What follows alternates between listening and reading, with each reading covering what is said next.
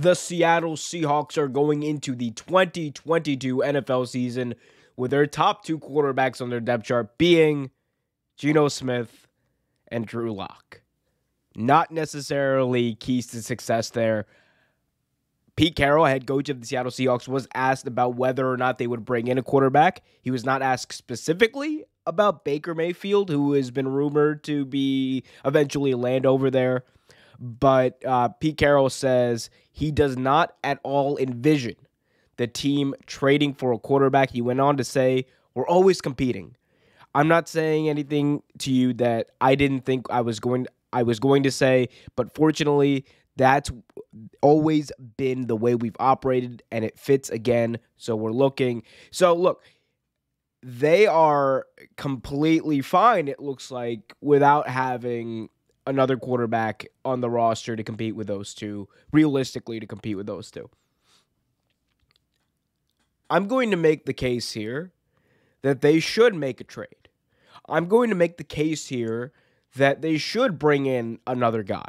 I'm going to make the case here that they should bring in a guy who has proven that he is bare minimum one of the best game managers, bare minimum, there is in the game today. A guy who, if you develop him and you put him in the right situation, and look, Seattle's coming off a draft where they had multiple first-round picks. They're coming into a situation in 2023 where they could potentially have more first-round picks.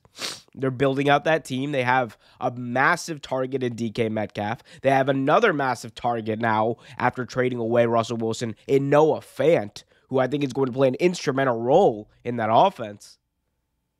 So you have all these pieces. It's time for them to pick up the phone. Bare minimum, Seattle, bring in another arm. It's not going to cost you much. Pick up the phone, call Philadelphia, bring in Gardner Minshew II. The reason why you bring him in, pull up the graphic, baby. There we go. That's why you bring in Gardner Minshew. Minshew Mania, been running wild in the NFL for the past 3 years.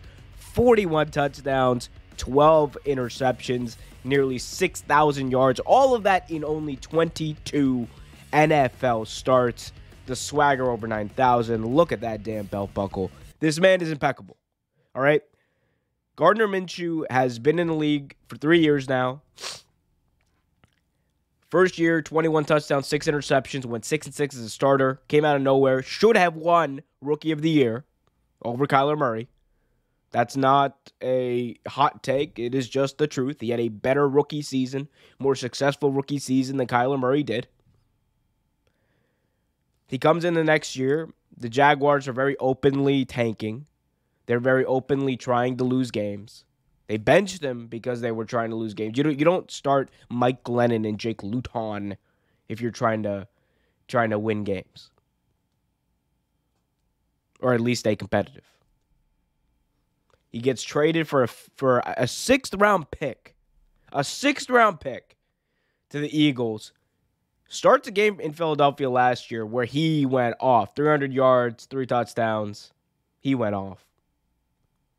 Because that's what Gardner Minshew does. And if you put him in that situation in Seattle where they just drafted a really good offensive lineman, where they have those two targets I talked about in DK Metcalf and Noah Fant, someone in the middle of the field and someone on the outside, big bodies who Gardner Minshew can throw to, and you've got a guy who is a leader, which is exactly what you need. Like, Gardner Minshew is a leader, respected in the locker room, respected by his peers, respected as a football quarterback type leader. He can fill a little bit. He's not going to fill, obviously, the entire void of leadership that Russell Wilson left, but he did leave a void of leadership. Gardner Minshew can come in there and help fill that void and make strides and sustain a good part of that culture. So you get Minshew in there. What's it going to cost you? A fifth-round pick? If it's a fourth-round pick, I think you take a chance on him. Look, the worst-case scenario here for Seattle. Worst case, Minshew does not work out. You're going to take a quarterback anyway. You're going to have the ammo to trade up if you want to. And next year's a whole hell of a lot better of a year to take a quarterback than this year was. We know that. So do the smart thing. Do the best thing for your team. And look, you can win with Gardner Minshew. If Gardner Minshew gets traded to this team, it is going to be the best team that Minshew has played on. Look at what he did with the Jags his rookie year. Look at what he did with receivers in that game last year. He started for the Eagles, where receivers basically didn't exist outside of Devontae Smith. He is just that damn good. 41 touchdowns, 12 interceptions, and we are still talking about people like Baker Mayfield, who are probably gonna cost you a third-round pick. We're still talking about Sam Darnold being a starter in Carolina. We're still talking about, we're still talking about all these things, all these different things. Kenny Pickett in Pittsburgh. Kenny Pickett. Give me a break. It's time for the NFL to put some respect on Gardner Minshew's name. It's just time. He's been too damn good for too damn long. It's time he finally gets an opportunity to really genuinely prove himself.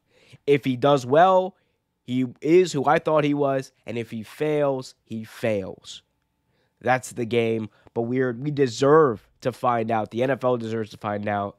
Let me know what you guys think in the comment section. Is it time for the Seahawks to pull trigger on this trade? Hit that like button, subscribe, and hit that notification bell so you get notified whenever a new video is released.